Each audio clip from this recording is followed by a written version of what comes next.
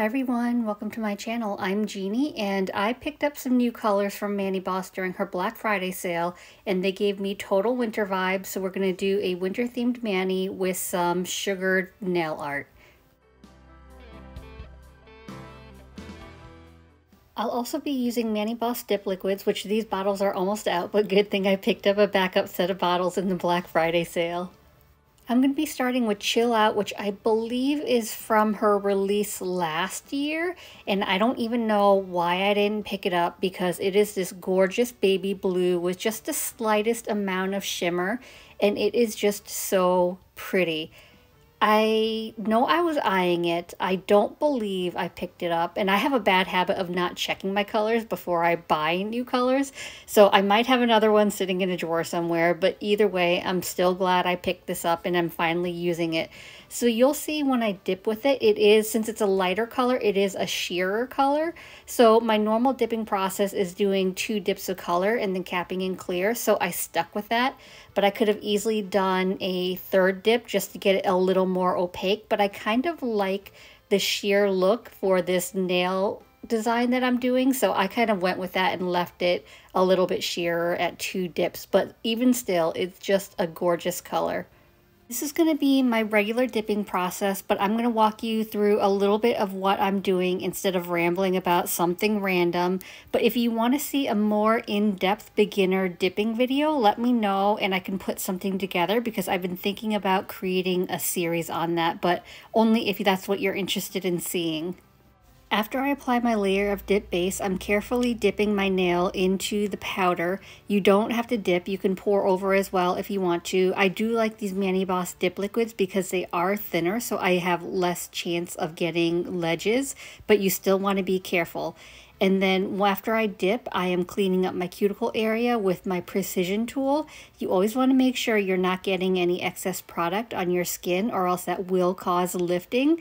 So I'm definitely not precise enough to not have to do a little bit of cleanup afterwards, but you don't have to use a precision tool. You can use a toothpick, which is what I used when I first started dipping.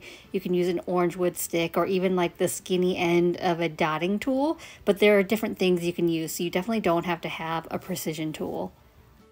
In between layers, you always want to dust off your excess powder, and I do that off camera because I usually either do it in my dust collector or in my trash can, depending on how lazy I am, just because I don't want my area to get super dusty. So once I've dusted that off, I'm going to go in with my 2nd layer of color. So I'm just applying a thin, even layer of dip base to my entire nail. And once I've got that fully covered, I'm going to dip my nail into that powder. And again, you don't have to dip. You can also pour over if that's your preferred method, and you will get thinner layers with pour over method. And I would say, you know, for me, my preference is 2 layers of color and then capping in clear. But if you're wearing your nails for longevity, so if you're wearing it for more than a couple days, if you have thin layers, like the ManiBoss dip liquids are thin, the powders are thin, so this mani is pretty thin, you probably want to do more layers of the color because the thinner it is, the more prone you are to cracking. But because I only wear my nails for a couple days at most, I don't really worry about that and I just stick with 2 layers. So just keep that in mind. If you experience cracking, you may need more layers of powder. Also make sure you have enough activator. So either your activator could be going bad or you don't have enough layers. I know I go a little overboard with activator, but I like to be safer rather than sorry. So I do like 2 to 3 layers of activator before I file and buff my nails just to ensure that they're properly cured and they're not going to flake off or chip on me. I go a little slower with my 2nd layer of dip base because I want to make sure I'm covering my entire nail. So the 1st layer, after I dust off the excess powder, I find a lot of times I've missed like a little spot on the sidewalls or whatever it is. So I want to make sure I'm taking my time and covering my full nail. That way I can stick to the 2 layers, but I can do a 3rd if needed. I just prefer not to if I can help it. So now I'm going to move on to Flurry-ous and wait till you see this dip. I mean, wow, it is such a beautiful glitter. You see me tapping the jar here because this is actually a different texture to most dips. So I'd say it's I guess, clumpier, although I don't mean that in a bad way. I don't mean to sound bad. So it's kind of a wetter mixture. So it's not very light and fluffy, I guess. I don't know really how to describe it besides saying that it's clumpier, but not in a bad way. But there are some things to note about kind of this consistency of dip powder. I don't think it'd be good for like an ombre if you're doing tap ombre method, because you're not really going to get that good sprinkle because it's clumpier. And I would say I don't think it'd be really good for pour over method as well. So I would say you would either need to dip into this color, or you could kind of lay into it, like lay your fingernail flat into it, and that could help as well. And then I do want to make sure I'm pressing it down after I dip, just to make sure I'm getting enough coverage. But you know what? It wasn't difficult to work with. It was just a little different to work with, but so, so beautiful. I mean, when you see it top coated, just wow. I absolutely love this dip. And actually the texture kind of reminds me of like, you know, that texture of like fake snow? I don't know. Does that make any sense? But anyway, it is beautiful.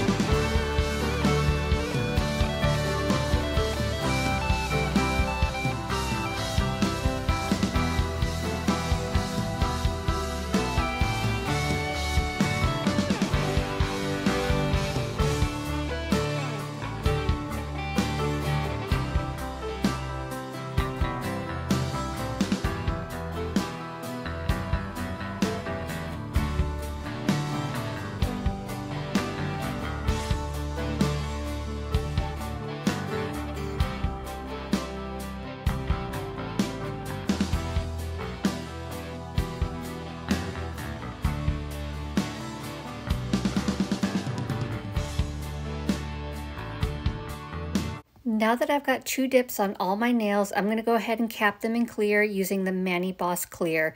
Now, capping in clear is part of my normal process. I do it on all my manis, on all my colors, and there's a couple reasons why. And the first one being, I don't want to accidentally file through any of my dips. So regardless of whether it's a solid, shimmer, glitter, I always cap in clear. And I know there are others out there who like to just not cap in clear for their solids and just do an extra dip or 2 of the solid. I prefer using clear, so whatever your preference is, I just don't want to risk my solids becoming splotchy. But you definitely want to cap in clear for your glitters because you don't want to accidentally file through them. So if it's a colored glitter, more than likely if you file through it, you're going to start seeing silver. So you're going to file off the color. And you may dull the glitter as well if you file through it. So make sure you're capping your glitters in clear. So that's just part of my normal process, as well as Clear acrylic is the strongest, so it's going to add strength to your mani. So that's really my preference. And if you don't like clear dip powder, you could also cap your nails in either gel base and gel top coat, or you could even use clear builder gel. So whatever your preference is, depending on whether you prefer gels or whether you prefer dip powder, but I always suggest encapsulating your nails. Actually, on that note of gels, if you're using gel method for your dip powder, so you're not using dip liquids, you're using gel base instead, I would not suggest capping in clear because gel does not play nicely with clear dip powder. So if you're using gel method, I would definitely encapsulate with either your gel base and gel top coat or clear builder gel.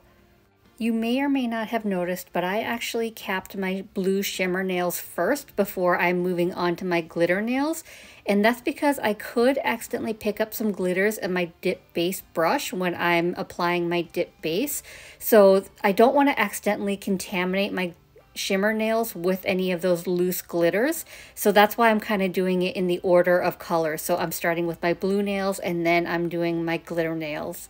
I also like to pat down my clear after I dip my nail in it, and that's just to make sure that it gets into like all the crevices of the glitter. You don't have to do it, but I kind of feel like it helps with like the smoothness of the glitter. Not that this one's chunky at all, but that's just my personal preference. But I will say if you do press down with your finger, you could get dip base and powder stuck to your finger, which you'll have to gently buff off. So if you don't like that, you can get a little baggie and put that on your finger and use that to press down with, but I'm just way too lazy to do that. After my clear is fully dry, I'm going to give it a good scrub with a stiff scrub brush, and this is going to remove any of the excess powder and help with any graininess or cloudiness. So once that's done, I'm going to go in with my activator and I'm going to apply a generous amount of activator just because I don't want to accidentally file through anything, and I'd rather be safe rather than sorry, as I kind of mentioned in the beginning of the video. Flurry-ous isn't a super chunky glitter, so for the most part my nails are pretty smooth, but what I'm going to do is I'm going to apply my generous layer of activator, and then I'm just, when it gets to that point of it's a little bit dry, so it's not sticky but it's not completely dry, I'm just going to take my fingers and press it down just to smooth it out a little bit more, just to make filing a little bit easier. So I'm going to do the same thing to my thumb as well. So I'm going to file and buff off camera, and then I'll be back for some sugared nail art.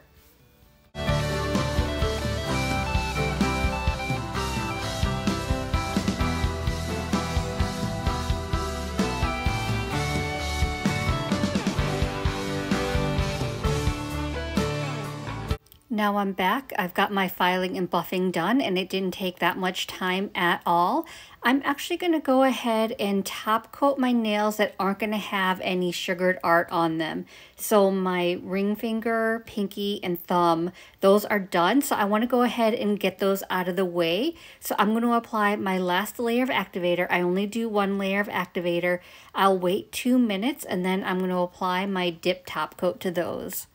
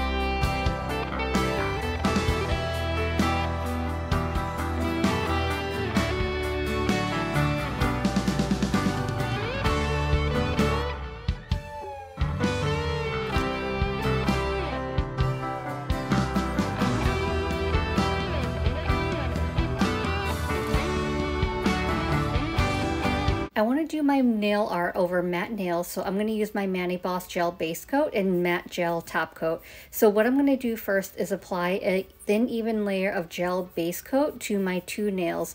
And the reason I use gel base coat first is because I filed and buffed my nails so they're super smooth. So the matte top coat needs something to adhere to, or else it could potentially peel off. And because gel base leaves a sticky layer, that's that layer of adherence that the top coat needs. So I definitely recommend before you use any kind of gel top coat on dipped nails that you use a layer of gel base coat first. So once I've got that done, I will cure in my 48 watt UV LED lamp, which you see up there. This is my Bell lamp that I got from Amazon. I'll leave the link down below in the description, and I'm going to cure for 30 seconds. Matte top coat can be kind of tricky to work with because it does show any imperfections, and not only does it show them, it highlights them, as well as matte top coat can be streaky, so you want to be really careful with matte top coat. So when you're buffing your nail, you want to make sure your nails are super smooth. There aren't any ridges or bumps or anything like that, because you don't want those highlighted by the matte top coat. It's similar that way to chrome, right? Because when you're using chrome, your nails need to be as smooth as possible, or else you will see it with a chrome. Same with matte top coat. And then I'll say as well, matte top coat isn't as self-leveling as your glossy gel top coat. So you always want to make sure your layers are thin and they're even, and you want to take your time and be very careful when you're applying it, just so you don't get that streakiness that the matte top coat can give you. And then once you're done, give it time to level.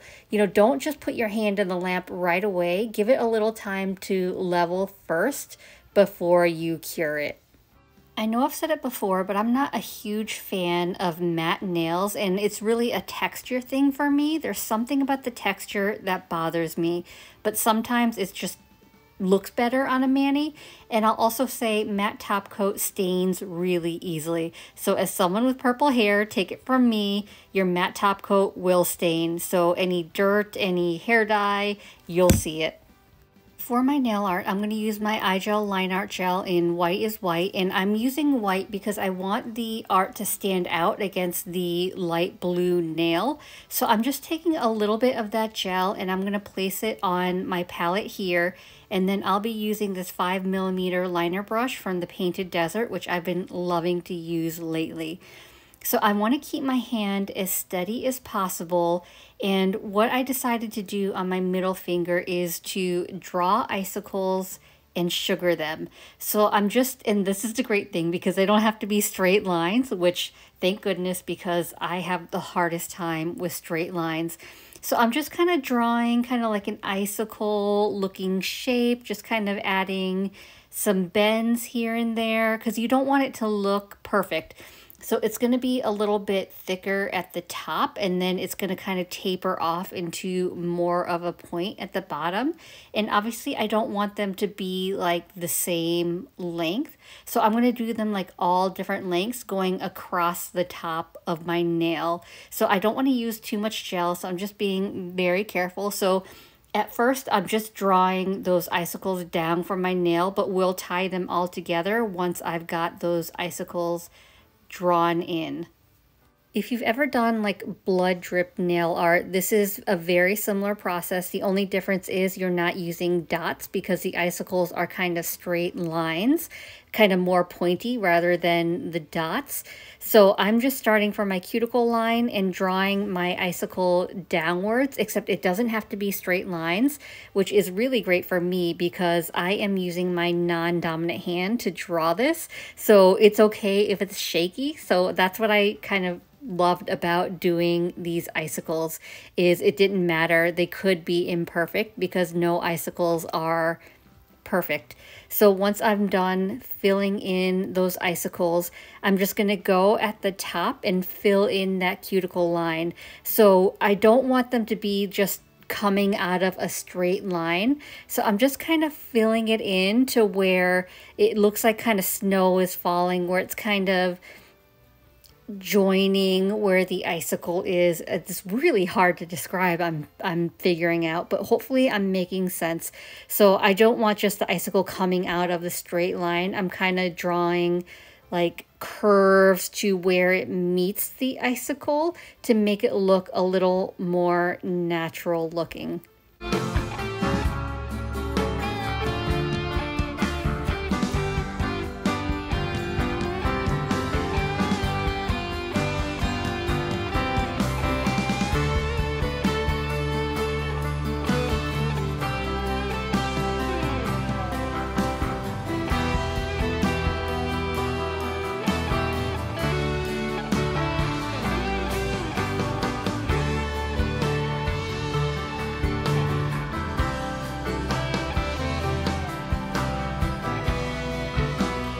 Before I cure my gel, I'm going to pour over Snow Away because this glitter is so pretty and it reminds me of snow, and I thought it would make a really good sugared look for this. So I'm going to cure it for 60 seconds once I'm done.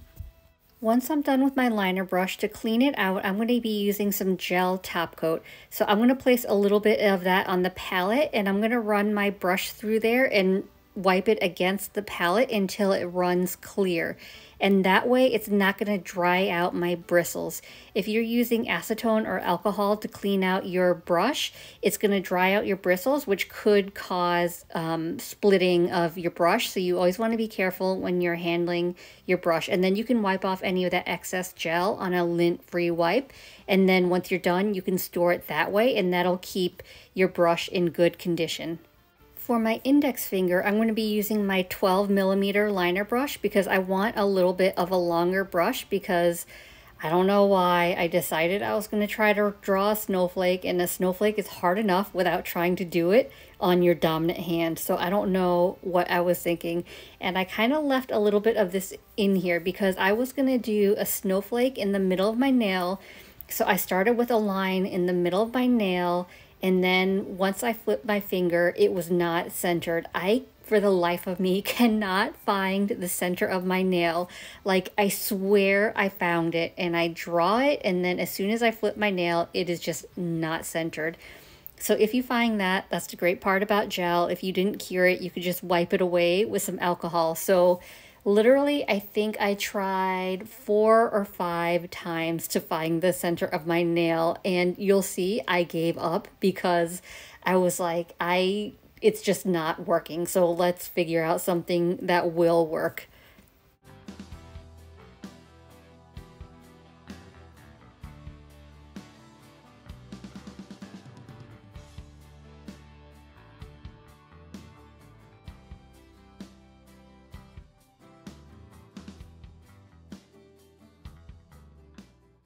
I'm not gonna lie, at this point I was a little frustrated, so I grabbed my Idle Chaos because I wanted a larger surface to hold my hand steady, and then I decided I was gonna draw the snowflake in the top left corner of my nail rather than trying to find that stupid center of my nail, which I couldn't seem to find that day, or any day for that matter.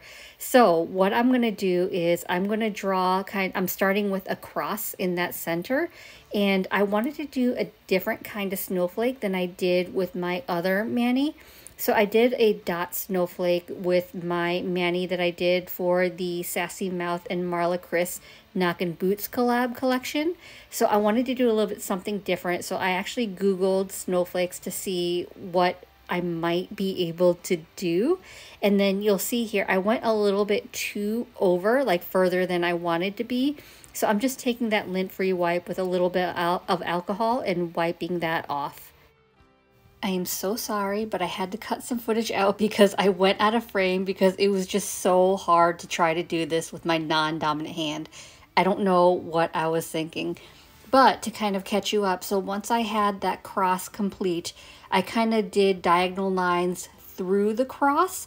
And so now what I'm doing is I want to connect those lines together. So I'm just drawing a triangle to connect those lines, and it looks easy. Let me tell you, it was not easy to do. I think I would have had a better time, obviously, with my dominant hand, but That's all right. I got through it. So I'm just extending the lines a little bit if I need to. I want to make sure that everything is connected. It's not the smoothest lines or straightest lines, but because I'm sugaring it, I think it kind of camouflages the imperfections of the lines, so I think that's okay.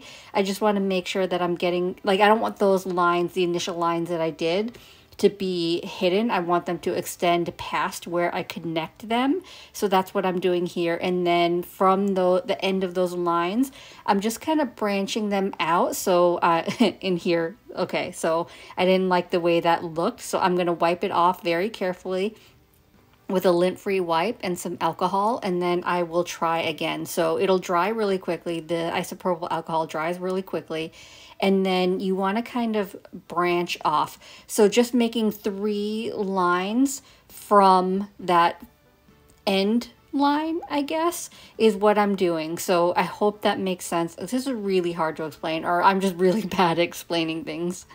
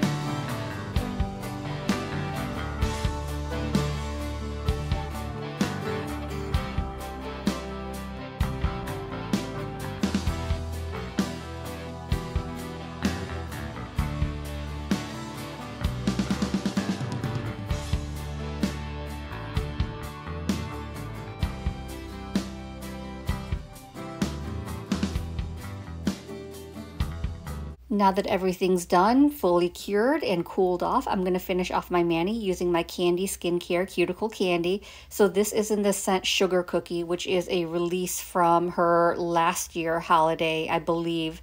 And I absolutely love this scent, and I'll be so sad when it's gone. So I want to make sure I'm getting my cuticles, and I also want to make sure I'm getting underneath my nails as well, because those really get dry during the manicure process. And here we are with the finished look. What do you think? If you're still with me, thanks for hanging in there. I know it was a bit of a longer process, but I wanted to be able to explain and show you what I was doing. So these colors, they just scream winter to me, so I'm so glad I picked them up, and I just cannot get over how beautiful Flurry-ous and Snow Way is.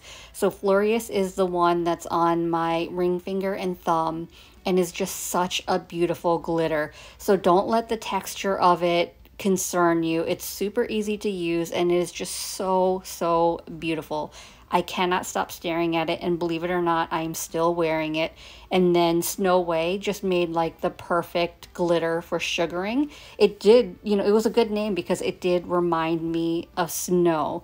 So I hope this was helpful. I hope you enjoyed it. And if you did, I would appreciate it if you give this video a thumbs up. It lets me know to continue creating content like this. And it also helps YouTube recommend me to others. And if you haven't already, please consider subscribing. I upload content every Monday and Thursday at 9:30 a.m. Eastern Standard Time. As always, I appreciate you being here. Thank you for watching, and I will see you in the next one. Bye.